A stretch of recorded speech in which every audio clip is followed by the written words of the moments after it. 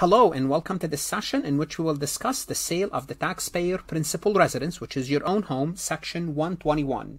In my opinion, this is one of the most generous tax law that the US government, the Congress, grant to taxpayers. I did use this section 121 in the past, in year 2006.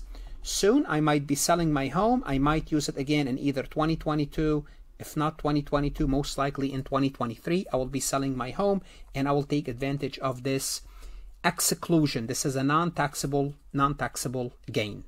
So this topic, I just want to make sure we are aware of it. It falls under the deferred or non-taxable gain. Specifically, this gain will be non-taxable. It will not be deferred. The Congress is that generous when it comes to taxpayer when they sell their home, which is their personal residence. Before we proceed any further, I have a public announcement about my company, farhatlectures.com. Farhat Accounting Lectures is a supplemental educational tool that's going to help you with your CPA exam preparation as well as your accounting courses. My CPA material is aligned with your CPA review course such as Becker, Roger, Wiley, Gleam, Miles. My accounting courses are aligned with your accounting courses broken down by chapter and topics. My resources consist of lectures, multiple choice questions, true-false questions, as well as exercises. Go ahead, start your free trial today. No obligation, no credit card required. So let's go ahead and get started. A taxpayer who sells his principal residence at a gain is eligible to exclude from his or her income part or total gain, depending on the amount of the gain, provided some conditions are met. And we're going to see what the conditions are and what the amounts are. To be eligible, the taxpayer should have owned and used the property at his or her principal residence at least 2 of the last 5 years, prior to the date on which the sale transaction was completed and closed. Simply put, you have to live in that principal residence, use it as a principal residence, 2 of the 5 years, of the past 5 years. For married filing jointly taxpayer, either spouse meet the ownership. Remember, you have to own it and live in it. If you are married, to qualify, only one individual has to meet the ownership test. However, both spouses have to meet the use test requirement. Let's assume I bought a home in 20X1, and let's assume January 1st, 20X1, year 1. And I lived in it 20X1, 20X2, 20X3, 20X4. Now in 20X4, at the end of 20X4, December 31st, I get married. My wife and I started to live in this property 20X5. We live in the property only for 1 year together, 20X5. Then we decided to sell. Now, as far as the ownership, I own the property 2 of the past 5 years. So only one individual will have to own the property. So even if I did not add my spouse to the ownership, that's fine. It's okay. I meet the ownership property. However, we both did not live in the property for 2 years. We only lived for 1 year, then we sold it. Therefore, I will meet only the exclusion for a single, and I would only be able to deduct from the gain, exclude from the gain $250,000. Why? Because I lived with my wife only 1 year, so we did not meet the use requirement. If we met the use requirement, if we waited until 20X6 and we lived there 20X6, then we sold the property, then we would be considered married filing jointly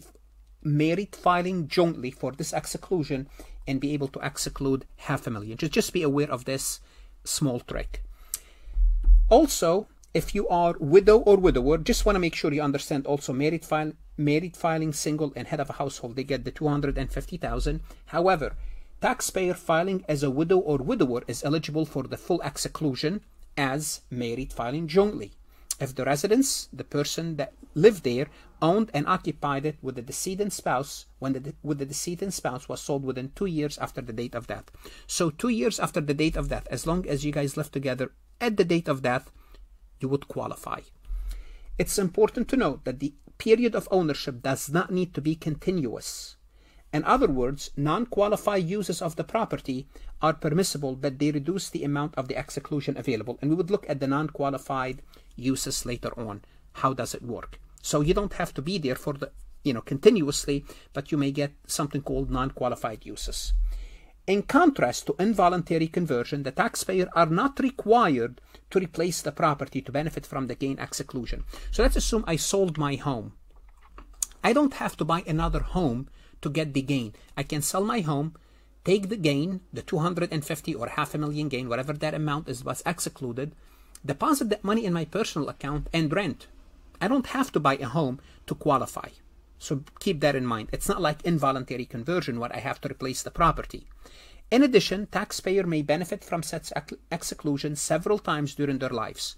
I already told you, I already did this in 2006, and I may go through this in 2023, provided that I meet the ownership and the use requirement. So this exclusion is renewable.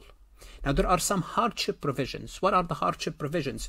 Well, let's assume you had to sell your home for reasons that are beyond your circumstances. Then you do have a hardship provision. A taxpayer who sells his principal residence before completing the 2-year ownership and use may be eligible for a partial exclusion if the sale was due to change of employment, his or her employment, and the new job has to be greater than 50 miles from your residence. A health condition, you have a health condition, or significant unforeseen event or events such as involuntary conversion, natural disaster, for example, the Ian hurricane right now. I'm pretty sure a lot of people will have to sell their residency. A divorce might qualify. Multiple birth resulted from the same pregnancy could qualify as well. That's a good problem to have, right? This is referred to as the hardship provisions. Under this provision, the way it works, the amount of the reduced exclusion is computed by taking the exclusion available, and that exclusion available could be 250 or 500,000, depending on whether you are considered single or married filing jointly, times a ratio of the number of months over which the taxpayer has owned and occupied the property over 24. Why over 24? Because remember, you have to live there for 2 years. And don't worry, we'll look at an example. And this is what the ratio would look like. Total exclusion available times by the number of ownership and use divided by 24, because you live there less than 2 years.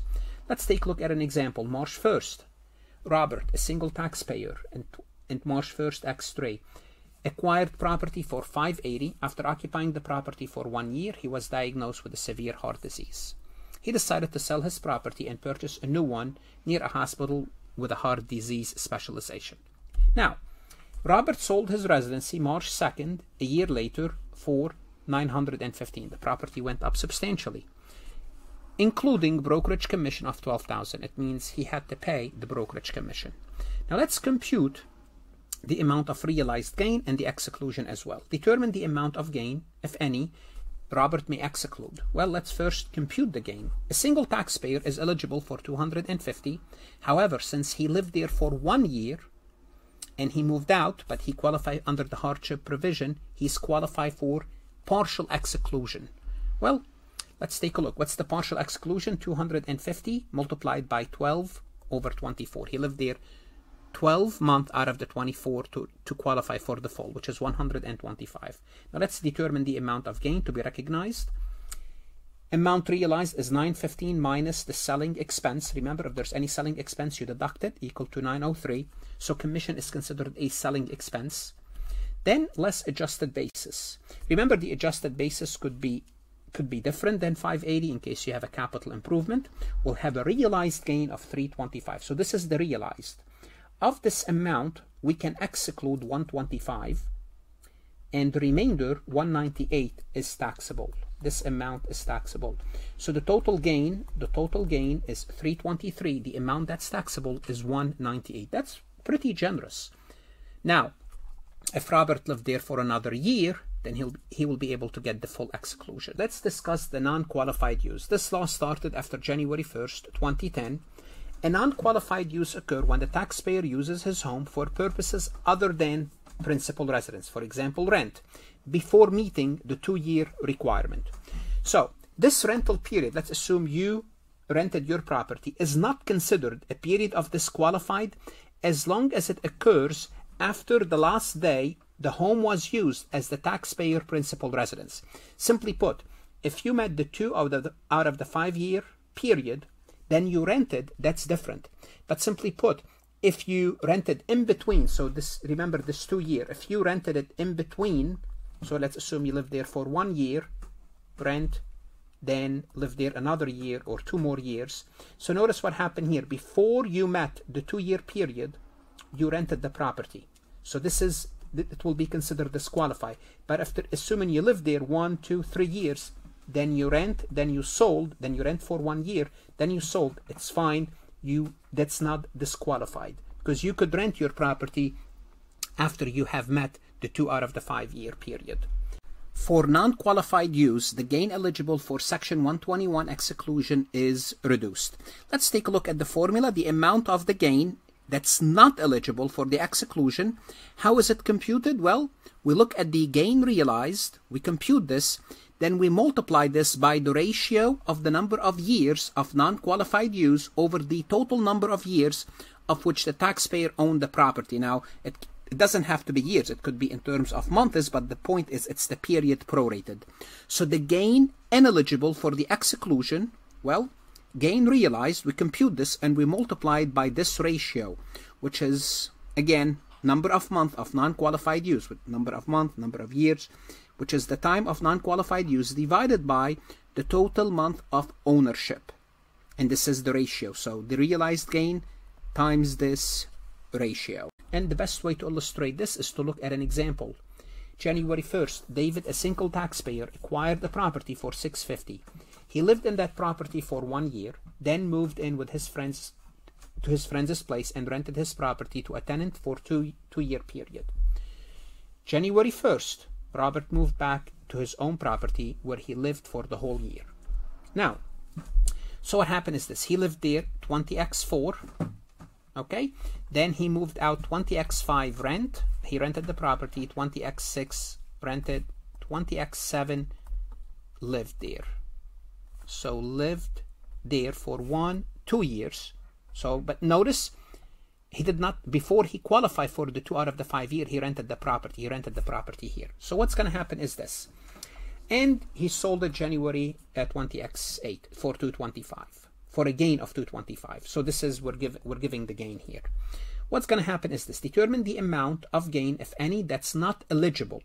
Yes, some of it will not be eligible. That's correct. Robert used the property for a total period of 4 years. Out of the 4 years, there are 2 years that are considered non-qualified use. Therefore, the gain realized by David is not eligible under the Section 121, and it should be reduced. What should we do? The gain is $225, which we are given, multiplied by 2 out of 4. Remember, this is because we have the years. If it's month, we have to prorate by month. So the gain that's not eligible is $112,500. Determine the amount of the gain that's recognized. Well, obviously, the gain realized by Robert from the sale is $225. Of that $225, he's eligible for $250 in total, but we're going to be reducing it by $225 will be reduced by $112,500. Therefore, what's left, half of the gain is recognized, half of the gain is tax-free. So he qualified for a total of $250, but he did not have a gain of $250. He have of $225. And what's going to happen? We're going to split it in half. Part of it is taxable. Taxable will be 50% of it, and non-taxable, which is subject to Section 121, 50% of it. That's still not bad.